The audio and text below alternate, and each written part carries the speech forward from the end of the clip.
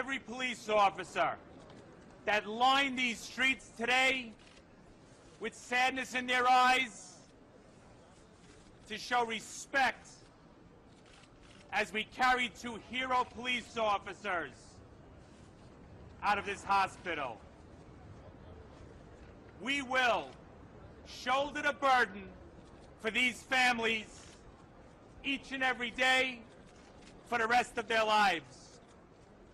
Generations of police officers will know their names and hold them close to their hearts and educate our children about the sacrifice they made. All right, folks, welcome to Gimme 5. Pat Lynch, the head of the New York City PBA, speaking out on Saturday night after the death, the execution of two police officers here in New York City. And Pat was filled with passion, and Pat will not be doing any interviews until after the funerals of both of those officers. I want you to hear more, much more of what Pat Lynch had to say on Saturday. There's blood on many hands tonight.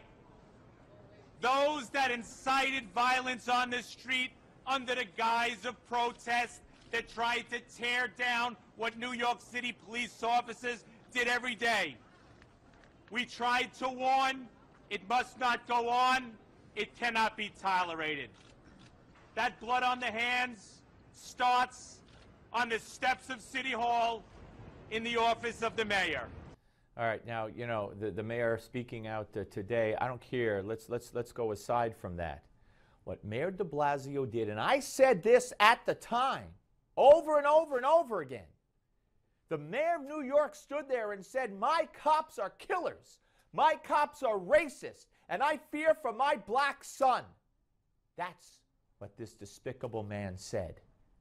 So they could spin it any way they want.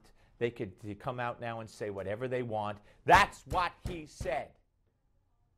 He should resign. He should step down. He should be gone. More. Starting today, we started the mourning for our brother police officers. Their heroes, their fathers, their brothers, their children. That's the men we lost today. So starting in the next couple of hours and going for a number of days, New York City police officers, through their sadness, will straighten their shoulders, stiffen their backs, and mourn for these families. We'll mourn for our city, and we'll mourn for our brothers. Yep. And how prophetic that Pat Lynch talked about the death, the funerals of fallen cops and Mayor de Blasio's involvement just days ago. Here's more from Pat Lynch. When these funerals are over, those responsible will be called on the carpet and held accountable.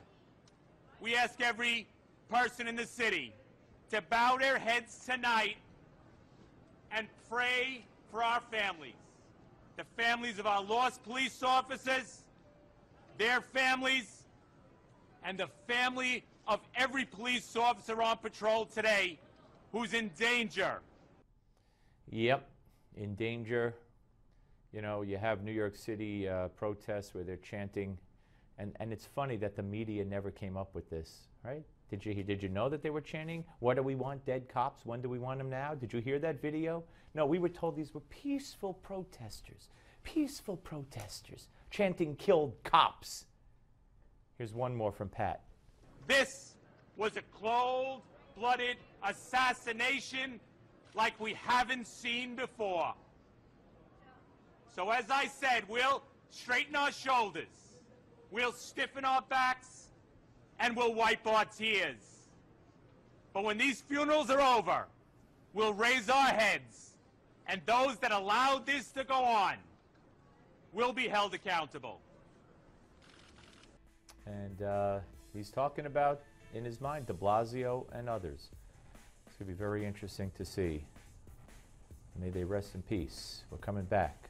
Don't go away.